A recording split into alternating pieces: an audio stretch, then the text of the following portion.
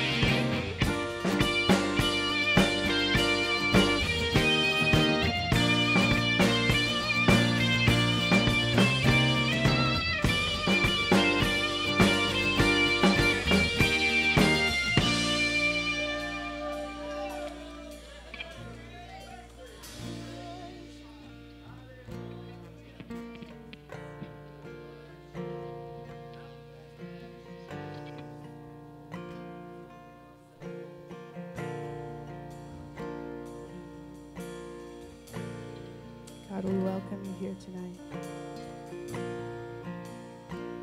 We wait for you, Lord. We don't want to rush past or just move through a service. We wait for you, Lord. We want your presence, God.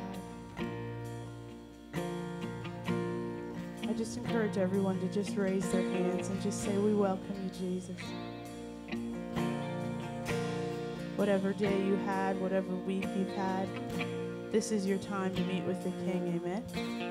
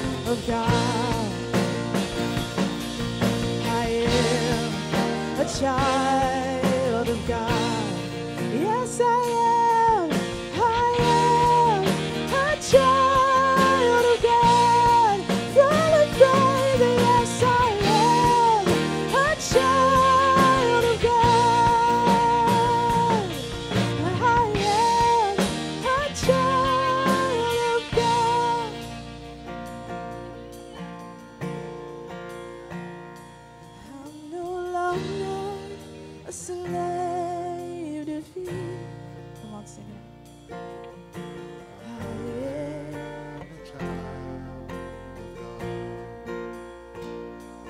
I'm no longer a slave defeat.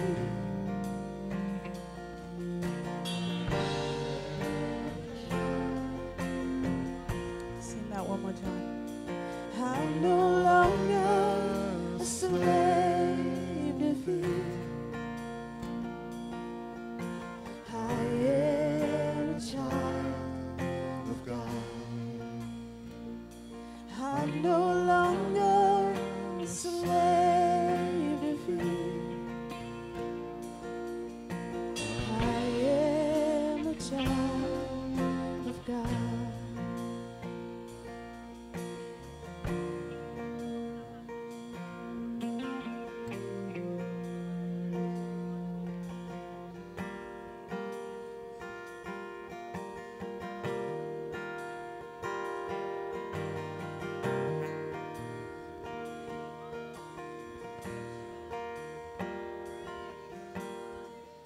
Waymaker, miracle worker, promise keep, light in the darkness, my God, that is who you are.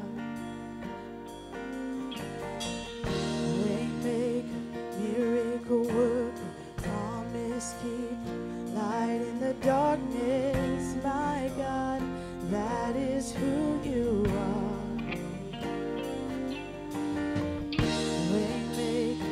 Miracle worker, promise keep, light in the darkness, my God, that is who you are. Waymaker, miracle worker, my God. I feel like someone here tonight needs to be reminded of who God is. They're looking at their situations and their mountains, and you just need to be reminded that He's a way maker. He's a promise keeper. He's a light in your darkness. That's who He is. That's who He's always been.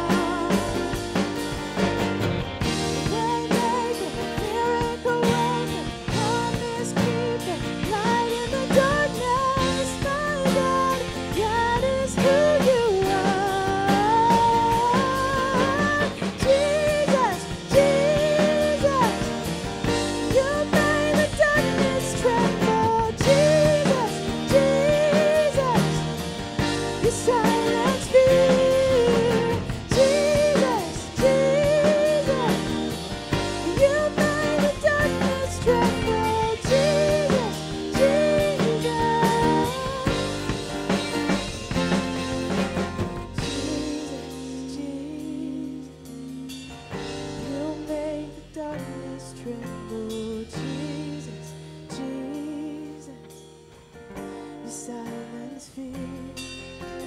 Jesus, Jesus, you make the darkness tremble. Jesus, Jesus.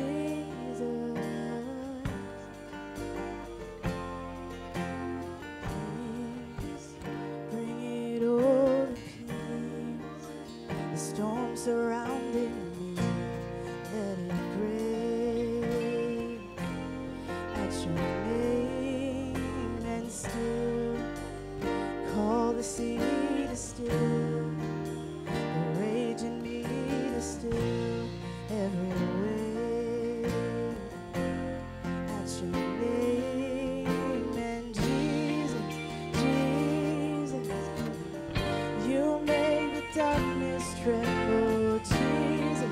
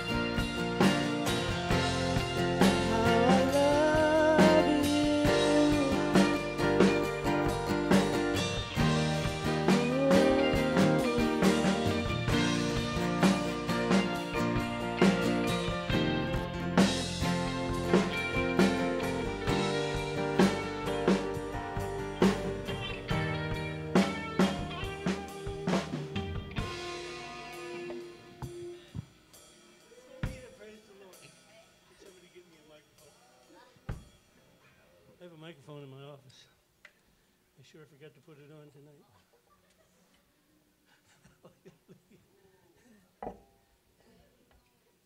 Praise the Lord. Excellent praise and worship. You know, real praise will bring joy to your spirit and a solution to your situation. But these guys are up here not to do the praise and worship for you, but for you to follow. And so, I'd like to say good job for all of you guys tonight. How about that? Good job, good job. Getting better all the time.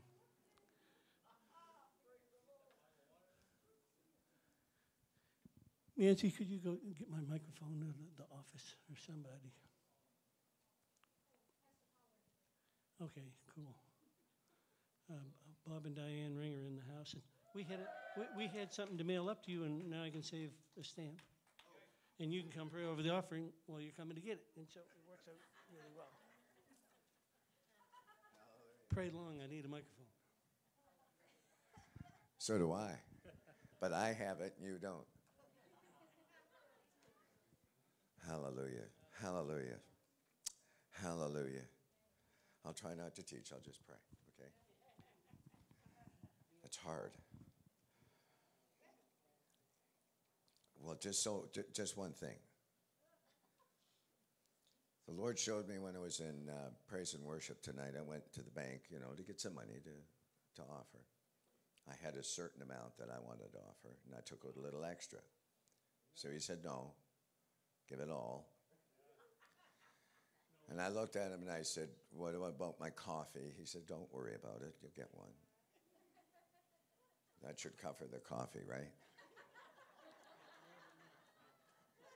But then he said this. He said, Bob, don't you understand when I tell you to give it and you can do it? That's 100-fold seed. That's 100-fold seed because I was doing what I was told. Not only that, I'm so excited. I love to give. I love to give. Cheerful giver. Woo, you got to be cheerful about this. Come on, get cheerful. You happy yet? All right, Father, we just thank you that you give us the opportunity to have wealth so that we can sow into your kingdom. And we follow it because of the law that you have set before us. Okay, you know this one, right? Pastor loves it, right? Summer and winter, cold and heat, seed time and harvest shall not cease. Hallelujah. I got 100-fold seed here, and I'm so excited. Somebody come and get it. Somebody come and get it. Real quick. Oh, thank God. Praise you, Lord. Thank you, Father, that we can give, and we know that it will come back to us on every wave of the move of the Spirit of God. Pressed down, shaken together, and running over, because we give out of the overflow. Hallelujah. Thank you, sir. Praise the Lord. I'm just wondering if Paul can even find my microphone in my office. No, he can't. But there's one coming. Oh, look. He plays the drums. He does sound. He plays the bass. He falls in love with the praise and worship leader and marries her so that he can improve his singing. Thank you there, Pete. Awesome. Hallelujah. Thank you. I'll just put it in my pocket. I don't need to be pretty. It's too late to be pretty. Don't. Hallelujah. How do I look? Okay? Awesome. So we'd like to welcome our live stream people and our YouTube channel people. And we're so glad to be in your home. We're doing something on Sundays now this month so that you can get into your harvest season. And so you need to tune into that. But obviously you've tuned into this. We'll try to give you something tonight that you can feed on as well.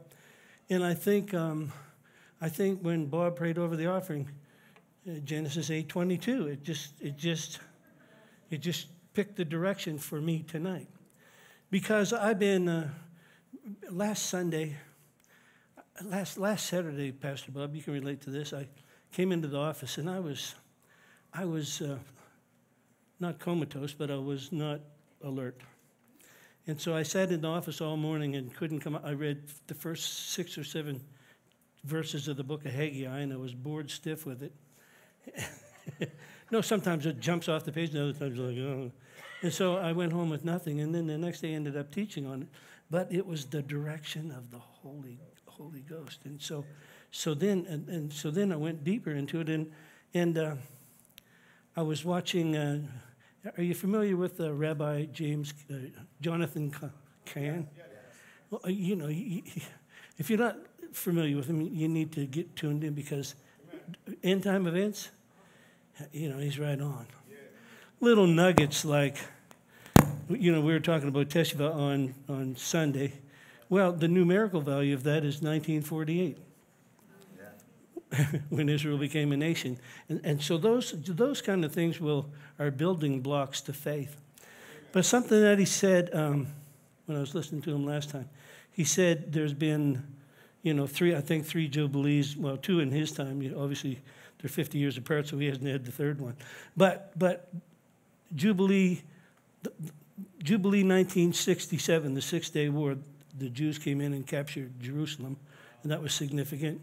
And when they came in, there's a weekly Torah reading that you do that coincided with the day that they marched into the city. There's just all kinds of little things like that. But something else that he said was this. He said the last Jubilee, they called it the Dark Jubilee, because it's like God hit the reset button and everything goes back to its original condition. That's why you see the world around you getting so pagan. It's, you know, and you can pray against it and you can do all that kind of stuff. I'm not saying, but I'm saying some things that you're praying against are going to happen anyhow. They've been prophesied and the prophecies are going to be fulfilled. But the thing that he said about the church and Israel was, our reset is the book of Acts. Hallelujah. And so when you read the book of Acts, I think chapter 4 jumped in my mind when I was thinking about it, because it says that they brought so much money that they laid it at the apostles' feet, and there was none among them that lacked. So those things always prompt you to take a deeper look. And I looked at the Jewish population in the United States is 1.6%. But the billionaires, 20%. Because they're taught, like the church is taught, you know, like I heard this when I first went into the Pentecostal church years ago. You know, God, if you'll keep them humble, we'll keep them poor.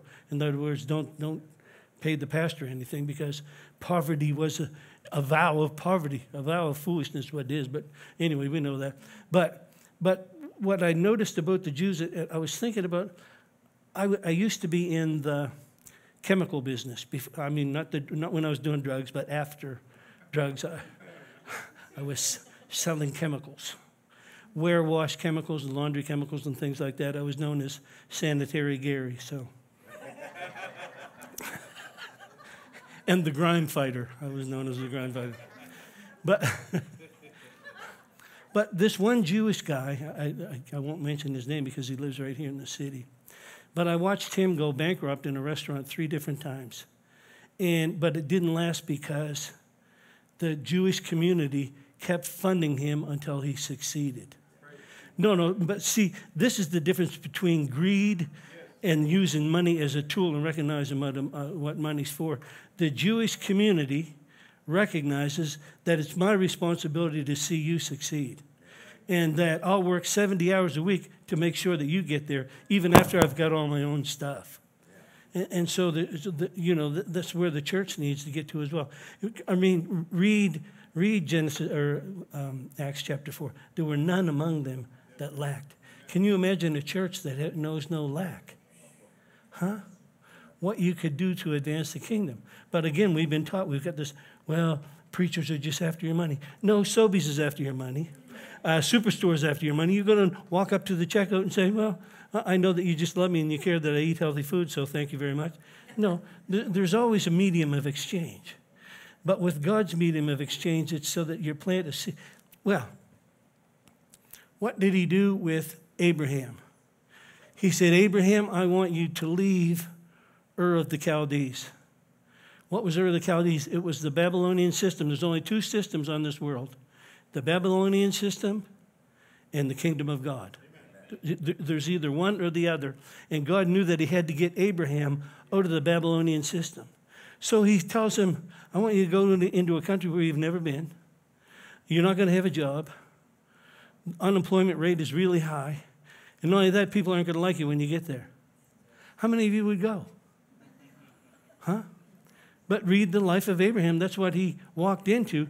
And then the Lord said to him, Abraham, you do what I say, and I'll make your name great, and I'll bless you, and that all the nations will, through you, be blessed. Right?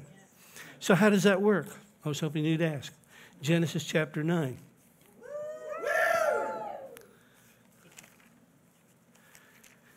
Hallelujah. Genesis 9, how many of you know there was a flood on the earth? How many of you know that every historical record from every nation, every tribe, has a flood in its account? I mean, it's all there. I mean, I've been in the caverns down. Well, but let me tell you about Noah's situation. Something I hadn't realized. We were in Tulsa, Oklahoma, at Oral Roberts University, and we were going through. They've got this place set up, you know, a museum set up. We actually get to go on a trip in Noah's Ark. And so, first off, you walk through the Garden of Eden, and everything is great, and then you find a woman talking to a snake, and I know that's not real. There's not a woman in here that was standing around talk to a snake. You know, talking about the M.O. of the devil, you know, sly and slick and slimy. But anyway, after Adam and Eve committed high treason, or Adam committed high treason against God, you walk onto the ark. You hear Noah and his sons building the ark, and then they lead you on this tour guide. They lead you onto the ark, and you're sitting on there, and it's about the size of this room, maybe, I guess. So you're sitting on there, and you can hear all the animals making their noises and things like that, and imagine people cleaning up the mess, and then you hear people laughing and mocking outside, and after that you hear the door close, and then the laughter gets a little hysterical, and then you hear the rain falling, and the rain falling and falling, and then you feel the ark get picked up, and you're moving, and then, I mean, darkness in that window up above and all that, and then a little while later you see a dove returning, and the ark settles down. What I was not prepared for was when I got off the ark, the destruction. Like the earth was hit with a major tsunami, and everything was destroyed. So this is where we pick it up in Genesis chapter 9 and verse 1. By the way, the ark rested on Mount Ararat, and Arar means curse, and when you put at on the end of it, it means reversed. So when Noah's ark touched down, it meant the curse on the earth had been reversed. So that's a good word for you. It's a good word for you. Amen. The curse causeless, Proverbs 26:2 says, won't come to you. So it touches down, and then it says, God blessed Noah. Do you think he gave him a check? Like, how did he bless him? He blessed him with the words of his mouth. He blessed Noah and his sons and said unto them the same thing that he said to Adam and Eve in the garden. Be fruitful, multiply, and replenish the earth. How? How's that going to happen? Everything has been destroyed. How's he going to do that? With the words of his mouth. With the blessing that was spoken over him, that he would continue that blessing. And so, replenish the earth. With that in mind, I want to turn your attention to Genesis chapter 27, I think 27. These guys, the Hebrew people, know the value of words. They know that words, Jesus said it this way in John 6:63. He said, the words that I speak, they are spirit and they are life. The words that you speak are spirit and life, or like he said in Deuteronomy 30 and verse 19, I set before you this day life and blessing, or death and cursing. Choose life that you and your seed may live. The words coming out of your mouth are either going to bless you, or they're going to curse everything that you're working on, the words that you speak. And so God wanted Abraham out of the Babylonian system, and he wants you out too, because the Babylonian system, if you haven't noticed, is crashing around your ears. was listening to Rick Joyner the other day talking about the coming civil war in the United States. Well, it's not hard to believe. It's not hard to believe another civil war will take place with what's going on between the Democrats and the Republicans. I say Democrats because it's so democratic now that it's pathetic. It's not even, talk about drain the swamp. Who knew? Who knew what ugly stuff was down there? I was driving through town today, and I saw on the back of a nice vehicle advertising rainbow child coding. You know what that is? That's where you take your child to determine what sex your child is going to be. No, how you check is you drop their underwear and take a look. There's only XX and XY chromosomes. There's no other chromosomes. And so, but that just goes to show you how far offline the world has gotten. In this city, this is not some other city. I don't know what, I mean, how where did I say go? Okay. I'm in 38.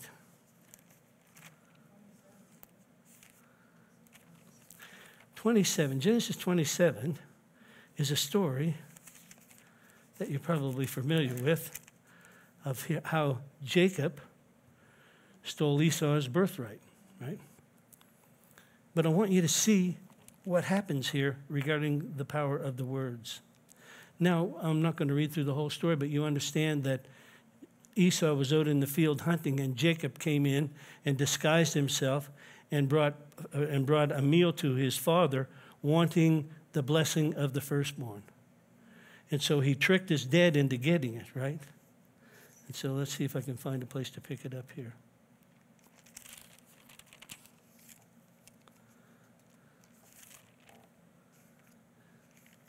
Verse 19, Jacob said unto his father, I am Esau, your firstborn. I have done according to as you asked me to do.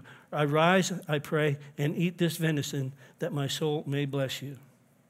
And verse 28, here he is. He says, therefore God give of you the dew of heaven, the fatness of the earth, plenty of corn and wine, and let the people serve you, and let nations bow down before you. Be Lord over your brethren. Let your mother's sons bow down to you, and cursed be anyone that curses you, and blessed be anyone that blesses you. Right? And it came to pass, as soon as Isaac, and by the way, as soon as Jacob got this blessing,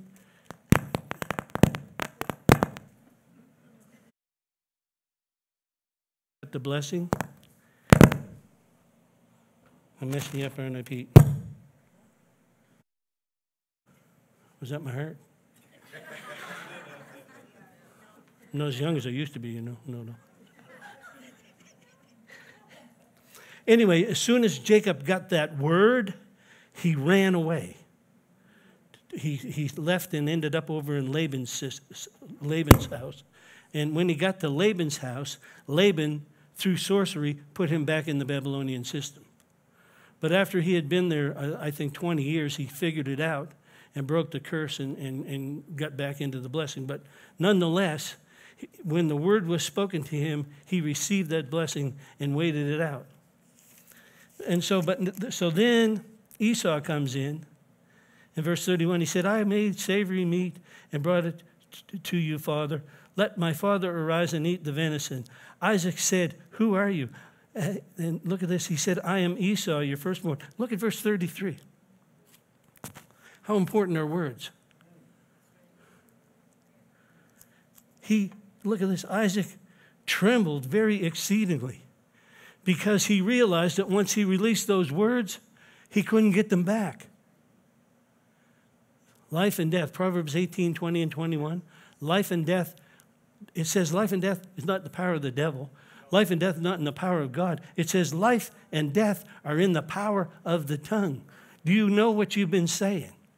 Do you know what you've been creating? Has it been good or not so good? But words separate you from the animal kingdom. Words put you in the God class.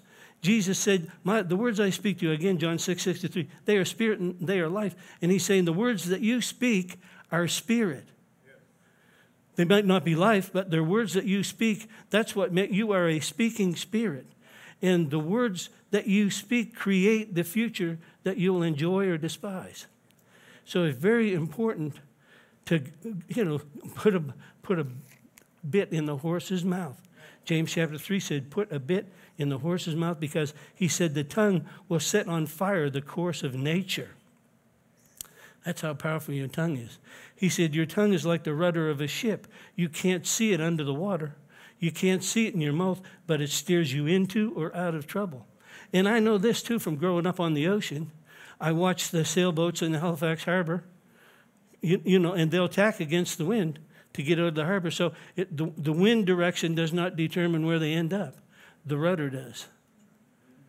And so it's not the storms of life that are going to lead you one way or the other. It's what you say when they come. Are you saying, thank you, Lord? My God always causes me to triumph in Christ. I just want to thank you, Lord, that I'm steadfast and I'm unmovable and I'm abounding in the work of the Lord, because my labor is not in vain in the Lord. I thank you, Lord, that when sickness comes upon my body, I don't rely on science or the Babylonian system. I go to the Word of God and find out what the Word of God says. Go to the Word first. Go to the Word first. I'm not saying he won't use science to help you. We've got witnesses to that right in the building. But I'm saying God is first. No, think about it. He said in Romans 8:11, the same Spirit that raised Christ from the dead dwells in you, and it will quicken your mortal body. Like if you can tune into your spirit, man, it'll heal your natural body. It will. But faith requires corresponding action. So if I really believe that I'm healed, number one, I'm going to have to act like it. And number two, I'm going to have to make sure I'm talking it. People are saying you're crazy and all that. No, you need to, what Romans 4:17, calling those things that be not as though they were. I'm not saying I'm not sick. I'm saying healing belongs to me. I'm saying healing is the children's bread. Amen? And so this is kingdom living. And kingdom living includes kingdom giving. For God so loved that he gave his only. I submit to you that until you've given your only, you haven't really given. No, it has to cost something. It really has to cost. And again, I'm not taking up an offering or anything. I don't want you to think there's any manipulation in that. Matter of fact, 2 Corinthians chapter 9 discourages that. Say, don't give of a necessity or because you've been manipulated. But know this, that the best thing that you can give to God is your whole life. And that includes all the other things. There's things in the Bible that you don't understand on the surface because you don't understand covenant. But I was reading in Hebrews chapter 11, verse 17 today, and it says that Abraham offered up Isaac, his only begotten son. Well, Ishmael was 14 years old when Isaac was born. But there's something about a covenant and promise. There's something about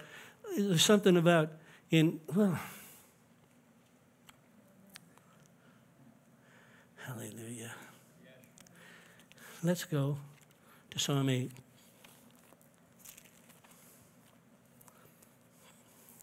We don't really have a plan here. We're just...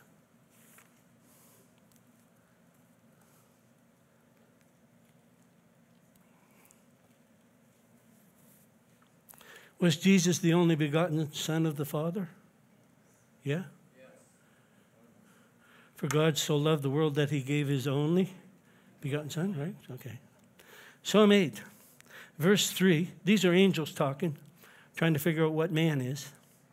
When I consider the heavens, and Hebrews chapter 2 will tell you about that if you want to read the whole story. We're not going to do that tonight. Just trust me, it's in Hebrews chapter 2 that the angels were talking, and one of them said, what is this man? What is this man? I don't understand this man thing. So it says, when I consider the heavens, the work of your fingers, the moon and the stars that you have ordained, what is a man that you are mindful of him, nor the son of a man that you would visit him? For you have made him a little lower than Elohim, it says in the Hebrew. That's God the Father, God the Son, God the Holy Ghost. Made him a little lower than the angels and have crowned him, but here, crowned him with glory, crowned him with your presence, and honored him as well. Crowned with glory and honor. You made him to have, look at this, made him to have dominion over the work of your hands. And placed all things under his feet. when I read those things, and now go to 1 John chapter 3.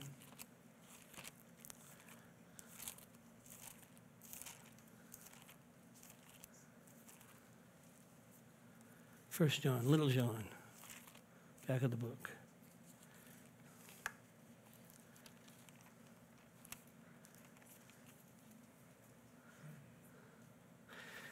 Verse 1, chapter 3, verse 1.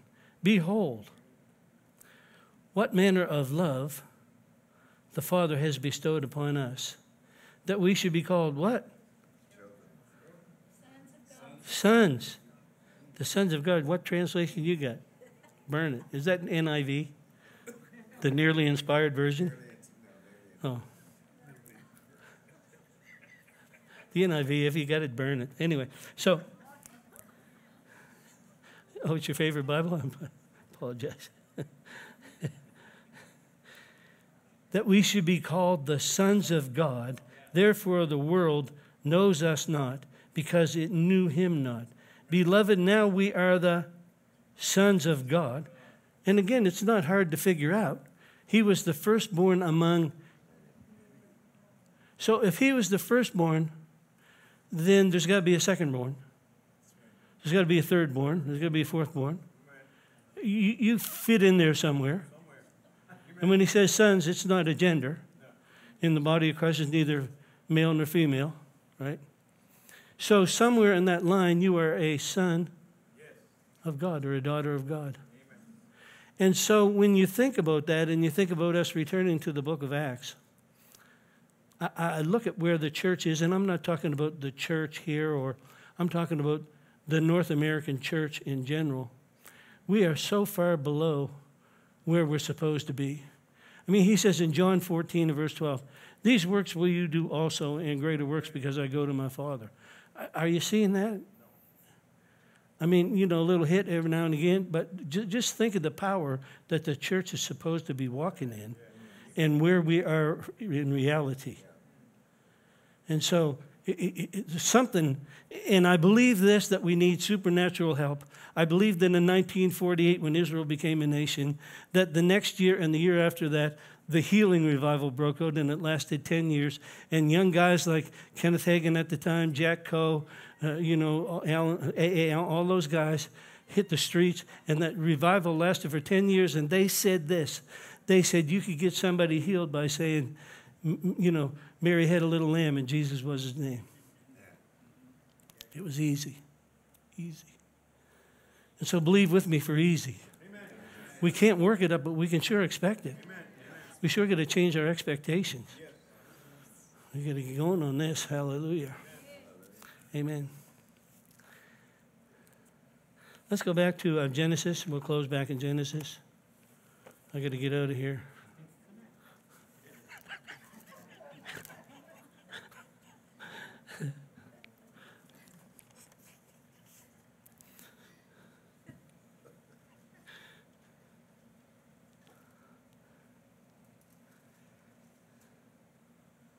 Where can I go back here in Genesis?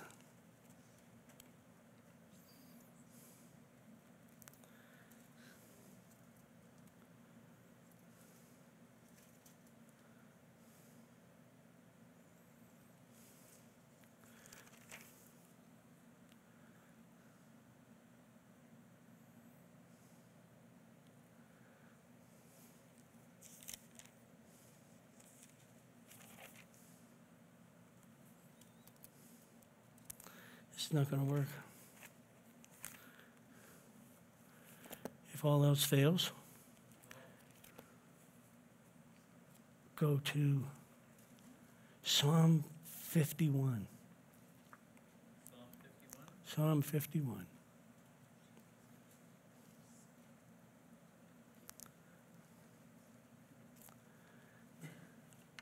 He says in verse 1, hearken unto me, you that follow after righteousness, you that seek the Lord, and look unto the rock that you've been hewn from, and the hole that you were dug out of. In other words, he's saying, look at what happened with Abraham. Abraham came out of the Babylonian system, and then if any man be in Christ he's Abraham's seed and heirs of the promise. What God had to teach Abraham when he took him out of the system was really Genesis 8:22. The Babylonian system is buying and selling, and it is so corrupt. I mean, we were coming in the road there tonight, and there's some really heavy ruts in the Trans-Canada Highway because of the trucks being overweight. So then you're thinking, wow, you know, why would they overload their trucks? Well, because they're paying too much money for gasoline. They're paying too much money for insurance in their trucks. And it's not that they're evil or anything. It's just that the whole system is against them. And so you see corruption and evil everywhere, but it's because it's the Babylonian system, which is based on greed. Greed, the lust of the eye, lust of the flesh, and the pride of life. And so God is saying, in order for me to get Abram and turn him into Abraham, so that I can get him into a place where he has the faith to offer up his own son, so that I can offer up my own son, I need to find somebody on this earth that will offer up their son, so that I can offer mine and change this system. The kingdoms of this world will become the kingdoms of our God. And read Revelation 17 and 18. Babylon is fallen, fallen, fallen. The whole system is crashing down around your ears. But the kingdom of God, the stone that the builders rejected, has become a great mountain and filled the whole earth. And this is why we need to get these messages over this next month. You need to begin to believe God in a way that you didn't before. You need to believe God for finances like you haven't believed before. You need to believe God that the gifts of the Spirit will operate in you like they never have before. You need to really believe that you're the head and not the tail, that you're above and never underneath. You're really going to have to believe that with your mouth is blessing and with your mouth is cursing, and you're going to speak nothing but life over you and your situation, over your city. Oh, come on. It's time to make the shift. It's time to make the change. So he says, this is what he's saying here. He said, those that follow after righteousness, how many of you know that's you? God made him to be sin for us who knew no sin, that you'd be the righteousness of God in Christ. So you are established in righteousness. When you're established in righteousness, you're far from fear, terror, and oppression. You need to get there, because if righteousness is not established, faith will never work. Condemnation is the biggest thief of faith that there is out there, and condemnation is a spiritual disease. It's not a natural affliction. Just like the fights that you're into, you want to blame people, but it's not people, it's principalities and powers. There's demons, if you could see them, thank God you can't, but they're there all day long waiting for you to say something negative that they can operate on you, against you. They don't have any power of their own. They don't have a birth certificate here. They got no authority here. But they wait for you to say the wrong thing, and then they can work on it. But if you order your conversation aright, you'll see the salvation of God. That's where I was going to go in Genesis chapter 31, is Jacob knew this, but yet he cursed his own wife to death. Laban chased him across the countryside because his gods were, that he was using against Jacob, witchcraft, his sorcery gods were stolen. Rachel had taken them and hidden them in her tent. So Jacob, so he searched everywhere, but he wouldn't go in Rachel's tent because she said she was on her period, and it's ceremonially unclean, so he didn't search there. But she had them hidden under her saddle. Jacob says this. Jacob was angry. I worked for you for 20 years. You changed my wages 10 times. If I was out in one of the sheep died, I didn't charge you for it. I took it to my own account. He said I was out there in the frost and in the rain and snow. He said I did all that, and now you're here accusing me. He said, cursed be the one that stole your gods. And then his wife died in childbirth because he knew the value of words and used them against himself. Like Moses. Moses, the second time he comes, to bring water out of a rock, he doesn't hit it the second. God told him to speak to it the next time, because you're a royal priesthood. You've got the power to speak to these things, Moses. And Moses beat it with a stick and got angry and cursed those rebels. He cursed the rebels, and what happened to him? It kept him out of the promised land. Adam and Eve. Adam, hey, be fruitful, Adam, and multiply and replenish the earth. You've got dominion over every creep and everything that moves and all that. You're in charge. And so his wife, she was out shopping, and as women sometimes do. And there was this dazzling creature. I mean, if you really read it in the Hebrew, he's a dazzling, one of the most beautiful creatures ever created. He was created as a praise and worship leader in heaven, and he had certain splendor about him. But he's talking to her, and he says, "Are you sure that you're not allowed to touch this? If you touch this, you'll become just like God." And of course, she already was just like God, but she didn't know that. She thought she was missing something.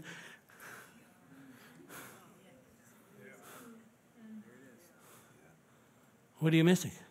Nothing. He supplied all your needs according to his riches and glory by Christ Jesus. Blessed you with all the spiritual blessings in the heavenlies in Christ. You just haven't cashed in. You haven't cashed in. You haven't cashed in the Babylonian system. It's buy and sell. In the kingdom of God, it's sow and reap. And the sower soweth. We use it in finances a lot, but really what he's talking about in Mark chapter 4 is the sower sows the word. The word is the seed. You know, tithing and giving offerings isn't that either until you seize the opportunity to speak life over your finances and trust God for it. So where was I? What was I making? Yeah. So Adam had the authority in his mouth, and he said nothing. So it's not about what you believe. If you're not saying it, believing's not enough. You've got to say it. All he had to say was, "Satan, get out of here," and the Bible would have been 2 pages long, maybe 3. It would have been the shortest book you ever read. Satan came, Adam ran him off, case closed. God comes to him and says, "Adam, why are you where you are? Why did you step down from your seat of authority? Why did you move out of Ephesians 2:6? I seated you in heavenly places in me, and now you're down hiding in the bushes, covering yourself with fig leaves." Camouflage doesn't work with God. No, Adam's authority. So my point is, when you go back to Genesis 9 or back to Genesis chapter 1, verse 26 through 28, the power... God fully expected that Noah was going to replenish the earth, not by getting out with a hammer and nails and planting a garden, by speaking the word and transforming the area that he was in. Adam was given that job, and God showed him the universe, and he was supposed to get that Garden of Eden going where he was and spread it to another planet and another planet and another planet and another planet, and God hasn't changed his mind. He's got you now. But the thing that you need to believe God for is that you are the transformer in your neighborhood. You are the transformer in your church. You are that's why you have to be God conscious and not sin conscious. That's why you have to be righteousness conscious and not guilty. As long as you're not righteous consciousness, you won't have the authority. You won't feel the authority. You won't be able to do anything. As long as you're looking at what you did. Again, 2 Corinthians 7 verse 2. Can we close there? Just look at a couple of things that Paul the Apostle said about himself. Because you know who he is. You know what he did. He killed Christians. He was a nasty man. He worked havoc all around Jerusalem and Damascus and other places. But I like chapter 7 and verse 2.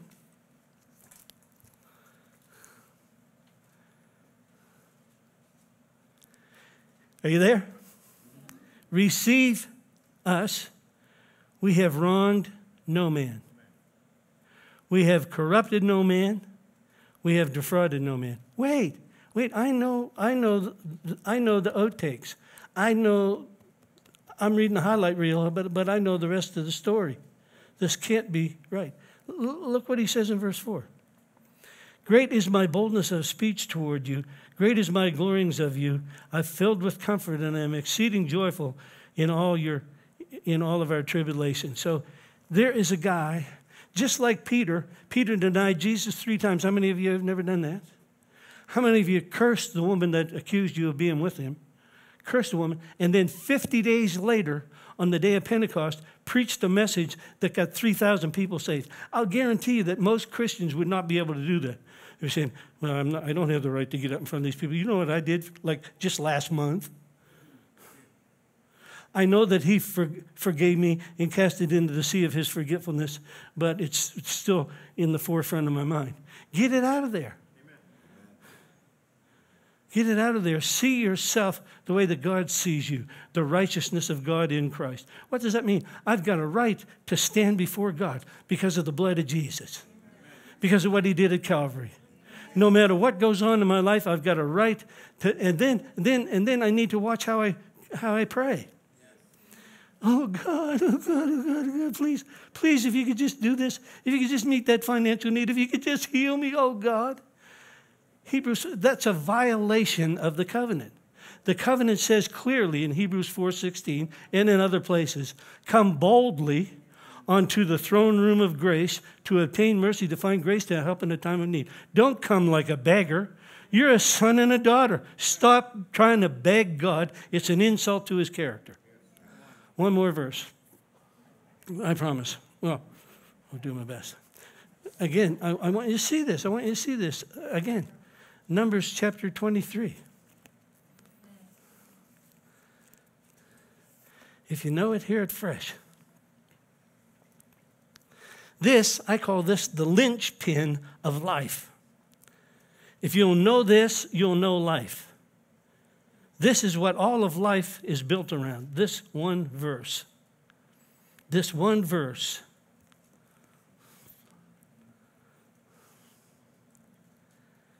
God, verse 19, is not a man that he would lie.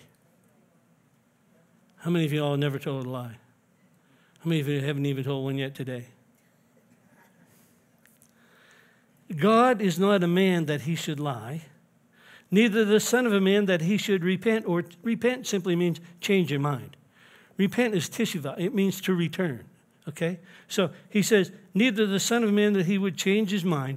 Have I not said, and shall I not do it? Have I not spoken it, and shall I not make it good? Behold, look at this. I have received a commandment to bless you, and I won't never reverse it. That leads me to one more verse in Isaiah chapter 54. How many of you would like to get home sometime tonight? Okay.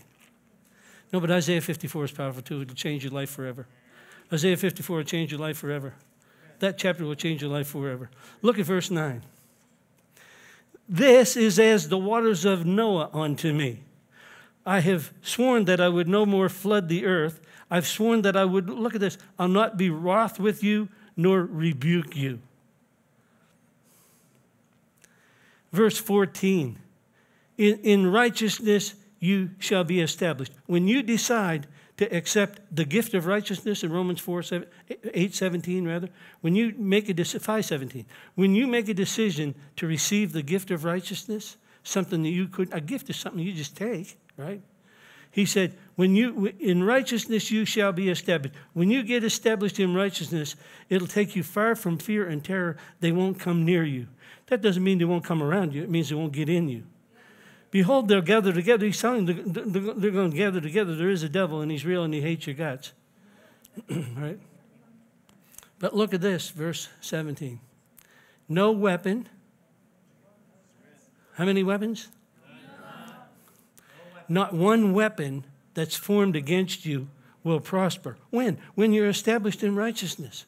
When you know that God... See, people get this idea, like I was just talking to somebody earlier today or the other day, that said Job was being tested by God. Well, that means Job, like God came in and killed all of his sons. God came in and destroyed all of his cattle. Like what? Read James chapter 1. Let no man say when he's tempted, tested, or tried, he's tested by God, for God can tempt no man with evil. No. He was, what he did was he had a form of righteousness. He looked good in church on Saturday, but he was full of fear. Matter of fact, Job 3:25 says, what I have always feared has come upon me. Well, I'd like to twist that around and tell you this. What you have always faith can come upon you. You know, if the negative is true, then the positive is there as well. He feared it. He was in anxiety over it all the time. So he was worrying about his kids instead of worrying the word. No, get up every day and say, Ephesians 1:3 says, I've been blessed with all the spiritual blessings in the heavenlies. Verse 4 says that God chose me in him from before the foundation of the world. Before I ever did anything right or wrong, God chose me. I'm chosen. I'm a chosen son. I'm a son of God. I'm a son of God. We just read that in 1 John 3, 1 and 2. You're a son of God, or a chosen in the NIV.